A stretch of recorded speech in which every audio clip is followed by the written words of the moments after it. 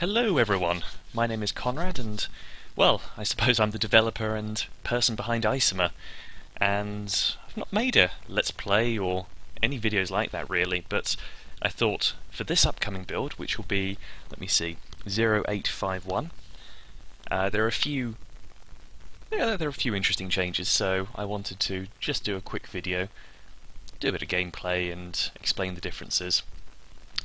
So, to that end, just generating a world here. I'm not sure what's going to come up. There are lots of things that are different actually. To start off with, when we get into the world, you'll immediately see that we've got a new dropship. There we go. So, let's just pause. Yeah, so it's much bigger than the old one. It's got a different structure. Rather than having two doors at the side, we now have one main opening compartment. One day I really must get round to putting doors into this game, but I've sort of sidestepped the issue by making this chamber sealed and inaccessible to the rest of the ship apart from via this lift. So that's my little way of saying, okay, well the guys could survive on this, they wouldn't be exposed to the vacuum of space. Anyway, so this is the upper level. You see we've got a few more glass bits around. Have a look around the world. Unfortunately we've landed at night, which will make it more complicated, but it's not a big deal. Let's move a couple of guys out.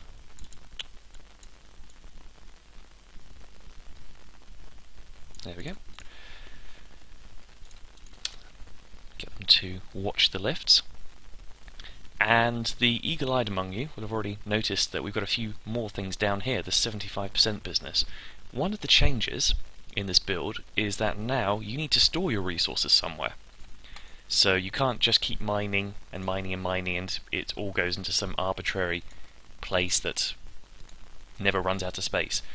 That's the top level. But if I show you the bottom level again, you may have noticed these things. They're called vats. Well, actually they're called silos. In the code they're called vats, but I changed my mind halfway through and decided to call them silos.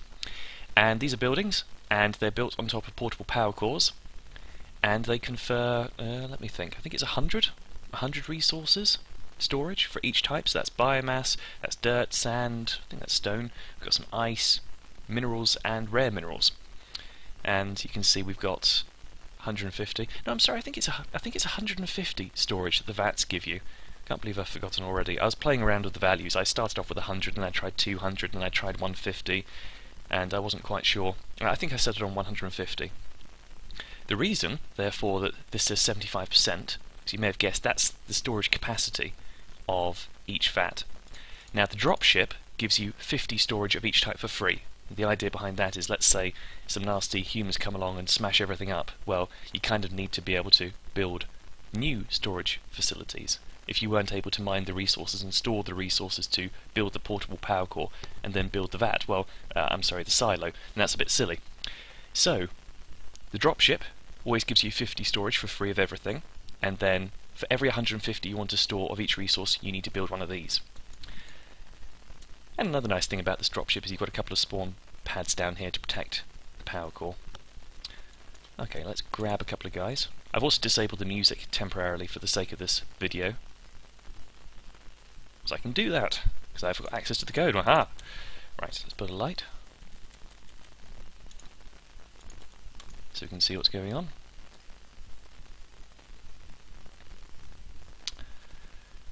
Move a couple of guys over. I was hoping to land during the day, but never mind. I suppose that's the point of a Let's Play, just see what happens. Let's move the guys out here. And because I want to show you about the vats, let's... oh, ignore that. Let's just mine a block here and a block there, and we'll stick some portable power cores in there. Portable power cores are actually... I've made them cheaper as of this build because you need them for more things. And I think there were something like 65 minerals and then 50 rare minerals before. I just think it was a bit much. So, okay, we built mined a couple of blocks. You'll see lots of new things on this menu, but let's just build the power cores first. Come on, dude. Right, let's build another one here.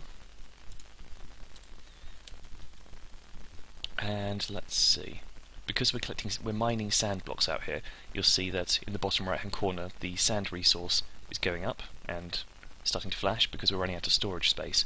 So let us build a sand silo here. Oh, silly, let's build over here where you are. Plonk. And then you can see we've got more capacity, so we should have now 250 storage, and you can see we've only used 44% of the capacity of the sand type silo. And you may have seen that the actual level dropped within the image as well, so it gives you a visual representation of how much you've got. And I built another one, so we now should have what, if they're 150, 350, is that right? Questioning myself. Storage, and you can see it went down, we've mined some more, it's gone back up, and that's how that works. So it's another thing to build, and it's another thing to think about, and because it's a building, you have to be careful where you put it, because not only will the humans try to break in to get at your power core, they will also break in to try to smash up any building like this. Oh, hello, what's going on?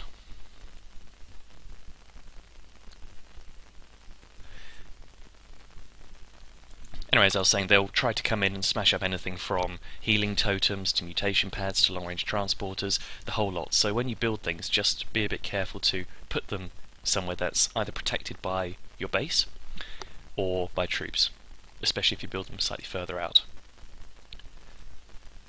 And now, the other thing I want to show you is, let's just pop it there for argument's sake. It's not a good position because it's too easy to access. In fact, no, let's put it up here.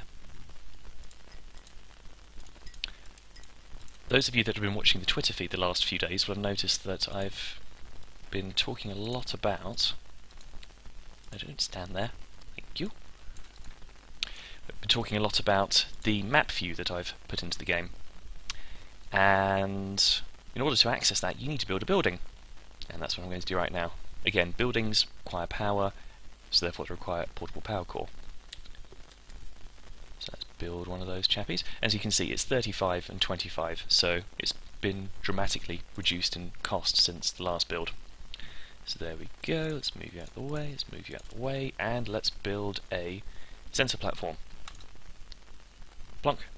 And now we have a mini-map. And as you can see, it scrolls with the game, and one of the things I really like about this is you can quite clearly see where there are resources in the ground. So these purple blocks represent these guys, which are blocks containing minerals. So, and even here, there should be some rare mineral blocks according to the map.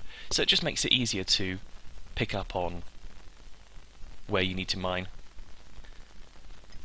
What's going on?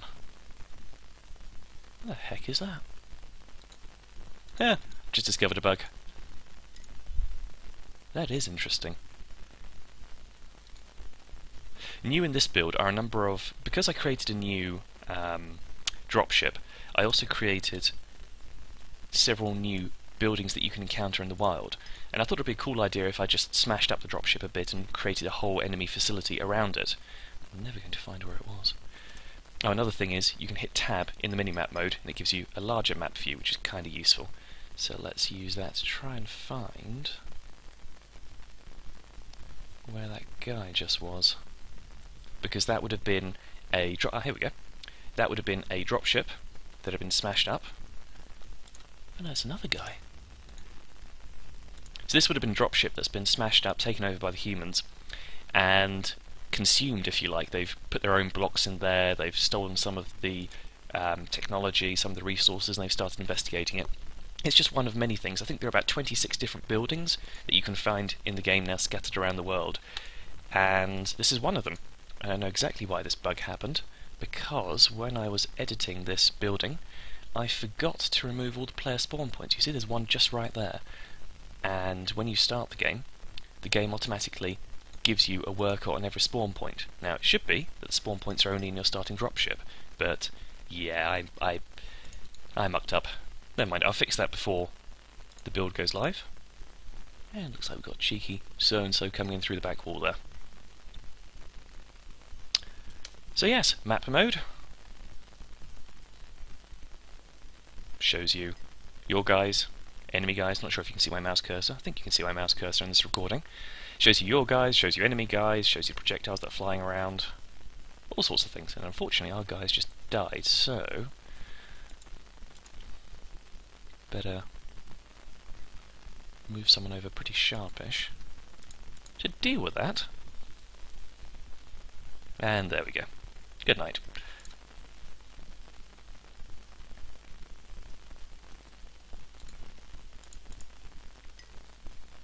So yes, that's what I wanted to show you. We've got new dropships in the new build, we've got new buildings. Oh, I've actually lost one of my vats. I believe that was the sand one, so I'm glad I built these 2 extra ones. So yes, we've got new things to build, the sensor platform, we've got the vats, we've got the minimap, we've got a new dropship, we've got new buildings, we've got tweaked buildings as well. Yeah, lots of things, and that's what will be coming out, what's today, Thursday, probably tomorrow, after I've done a bit more testing, and will be available for anyone who has access to the alpha. Thanks a lot for watching, guys.